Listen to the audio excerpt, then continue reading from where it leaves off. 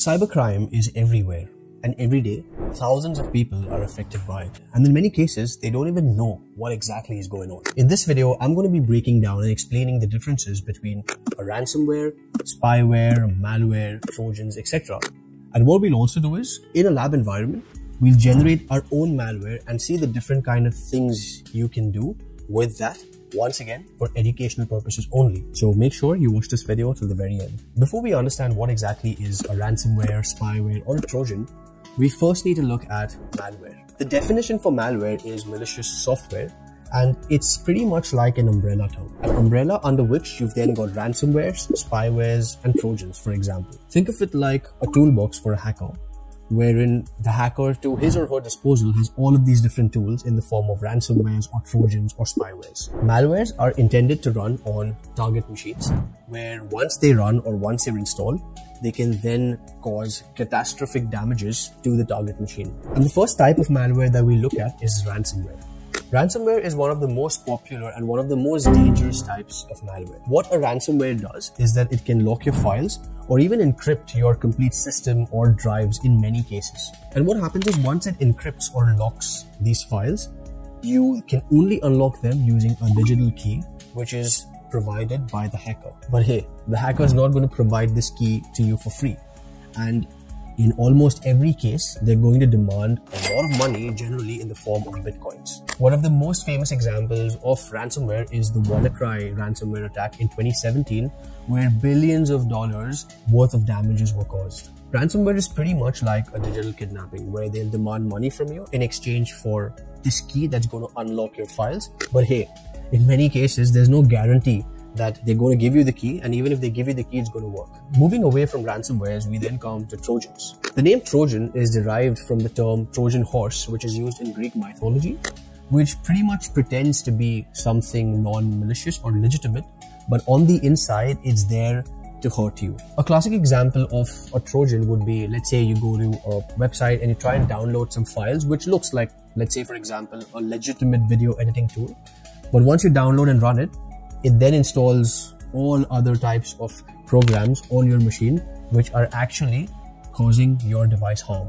A Trojan is generally used to open a backdoor to the hacker, who can then use this specific connection to install more malware on your system. On this very channel, I've covered a video on a Trojan where a hacker tried to install this specific program through a phishing email.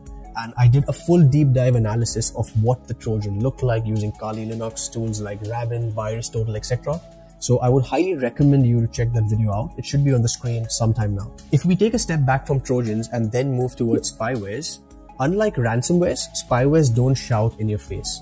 Rather, they just sit quietly on your system and take note of every activity that's going on. Think of spywares as a digital stalker, where all they do is notice and record every move of yours. A classic example of a spyware would be, let's say if it's installed on your machine and you then go to a browser, let's say to your banking website, and you're putting in your username, your password.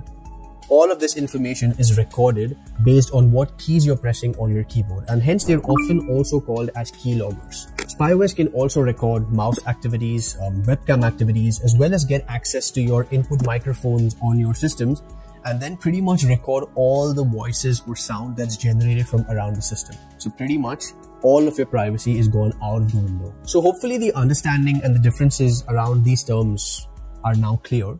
So what we'll do is, we'll set up in a lab environment a Kali Linux machine on which we'll generate our malware and then install it on a victim Ubuntu Linux machine and see what are the different things we can do with this very specific malware. Once again, this video is for educational purposes only. So, yep, if you're ready, let's head over to our lab environment. All right, so with the lab setup, let's first log into our Kali Linux virtual machine, which we will use to generate our malware. So we're going to use MSF Venom to first create our malicious Linux executable. And once that's done, we'll then spin up a HTTP server using which we'll download our file on the target Linux machine and then see what are the different things that we can do. So first, let's go to MSF Venom, and the command that we'll use is sudo msf venom. As you can see, it's already typed up on the screen. So let's just get this up. Yeah, there we go.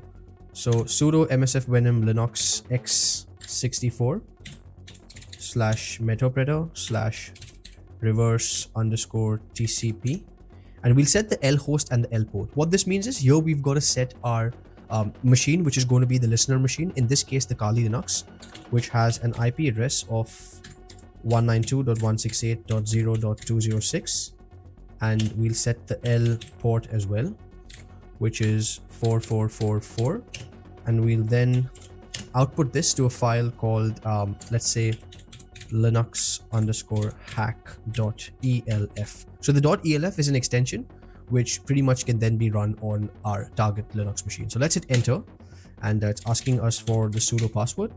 And once that's done, we should then have our executable file ready. So let's go ls-l, and if you see, Linux hack is what the file name was. Here you go. So this is our malicious executable, which has been set up with a listener IP address and port, which we'll then install on our target Ubuntu machine. Now, in order to do that, I'm going to spin up a Python 3 HTTP server. So once again, pretty simple command. It's Python 3 -m http.server, and then you specify the port number. I'm just going to keep it as 100. Once you hit enter, it will then say it's serving HTTP on that specific port. If you want to quickly test it, you can go to Firefox, and let's try inputting the IP address and seeing if that shows up. So 192.168.0.206 and port 100. There you go.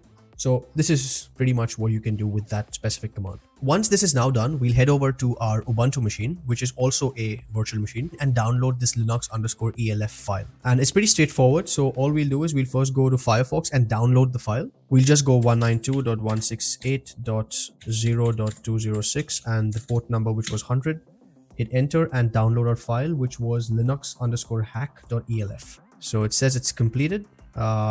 Once that's done, we can go over to our terminal window and try and run that file. On the Linux terminal, we'll cd to downloads, go ls-l just to make sure our file's there, and here it is, linux_hack.elf.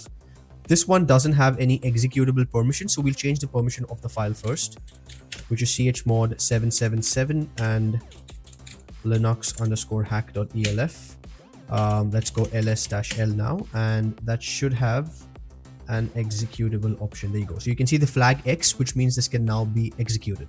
Now, before we execute it, we'll go on our Kali Linux machine and set up a reverse listener, which is sudo msf console. I've written down the rest of the commands already, so let's bring that up till the msf console is initialized.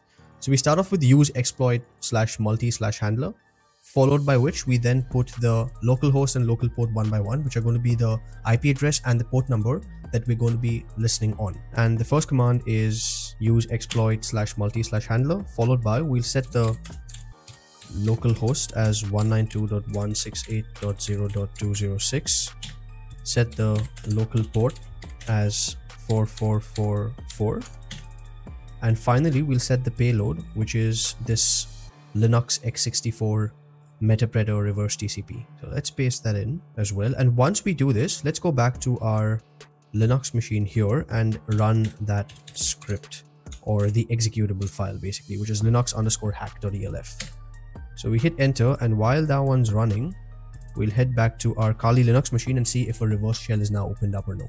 So on the Kali Linux, we'll now run exploit-j and wait and see if there is any session which is now established. So one session is straight away opened, and that is from our Ubuntu IP address, which is 192.168.0.217. So in order to verify, we just go sessions-i to get the session number. So the session number is 1, and as you can see, it's a Linux server, which is royden@webserver.thesocialdark. So let's interact with the session. In order to do that, you just go sessions-i, and then you put the session number.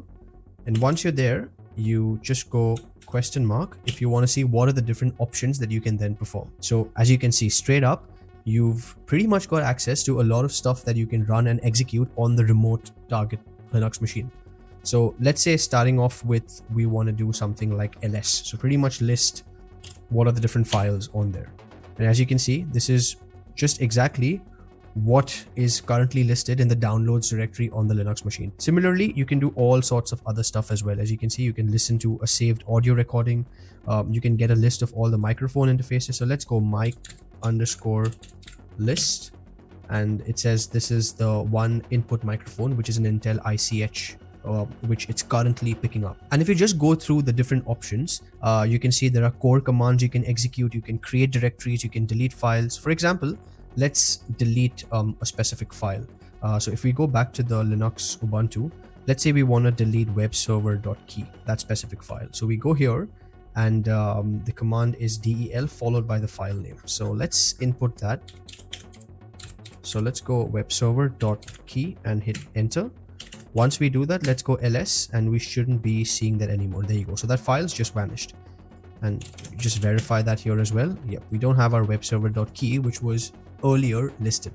And just like that, as I said, you can do all sorts of other stuff. I highly encourage you to go through the different options and try them on your own as well. Now, a quick tip. I have chosen to demonstrate a Linux machine in this scenario. You can also perform the same with a Windows machine as well, where you can generate your own Windows executable. I haven't done that in this because, look, I'll leave that to you, because Windows is a very common operating system. And what happens is people, once they get a hand of how to do this, they start installing and, generating these executable files, which is something I want to stay away from. As I said, this is for educational purposes only. So if you want to learn and study, please go have a look. You can research on yourself online on the internet. You can do the same with Windows executables, Linux executables, Android executables, all of that stuff. In fact, I've got a separate video on an Android app ethical hacking tutorial as well. So if you want, you can check that out too. But the main reason of this video was showing you how you can generate malware and how you can interact with other systems and what are the different types of things you can perform on a target remote machine. So there you go, guys. This was all about malware, ransomware, spyware, trojans, etc. And we didn't just speak about these things, rather we also put it to practice and saw how exactly one of these programs actually functions and performs. If you found this video entertaining, helpful, I highly recommend you to check other videos on this channel as well. Drop a like, drop a comment, subscribe to The Social Dork, and I'll see you in the next video.